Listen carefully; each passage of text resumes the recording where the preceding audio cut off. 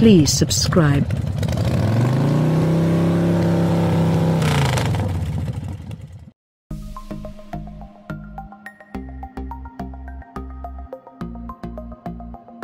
The Hyundai Kona will make a quartet of crossovers for the automaker when it goes on sale later this year.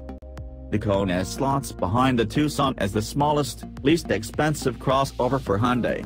It's well below much larger vehicles for the Santa Fe Sport and Santa Fe.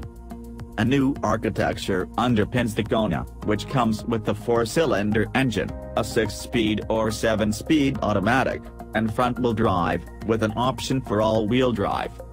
Hyundai is pitching the Kona in the buzzy, youthfully styled niche that already counts the Toyota CHR and the Nissan Juke.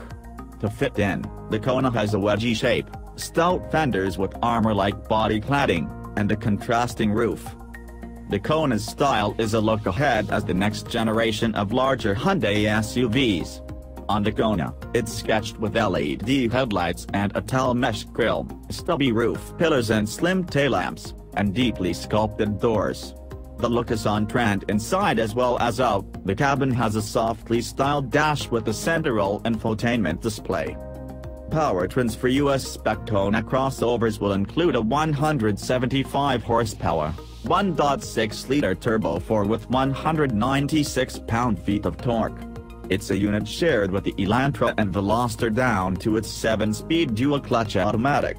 In the Kona, Hyundai predicts 0 to 60 miles per hour times of 7.7 seconds and a top speed of 131 miles per hour. A 3-mode drive selector changes power delivery and shift timing through a range of economy, normal, and sport modes.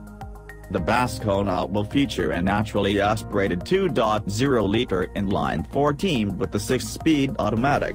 With 147 horsepower and 132 pounds-to-foot of torque, its 0 to 60 miles per hour times will rise to about 10 seconds, and top speed falls to 121 miles per hour.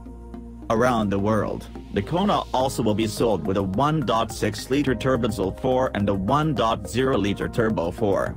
A battery-electric Kona may be in the works, and could have a range of more than 200 miles. But Hyundai hasn't confirmed its release date, or its existence, for that matter.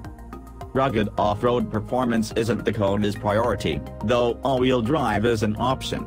The new crossover SUV has a strut suspension in front. Front-drive models sport a rear torsion beam, while AWD editions get a multi-link setup at the rear.